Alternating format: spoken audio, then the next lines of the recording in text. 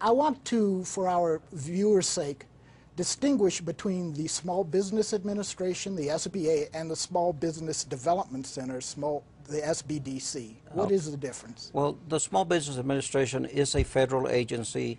We are an independent agency out of Washington, D.C., with offices in all states of the United States.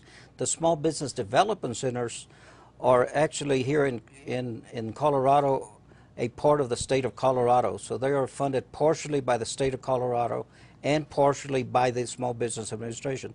So we call them a resource partner. We ask them to help us counsel and assist small businesses. Okay.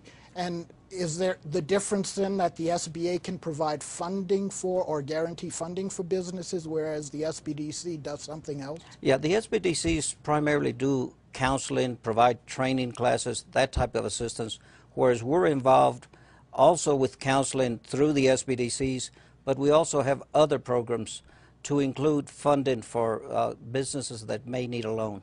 Okay, thank you. What is your responsibility then at the SBA?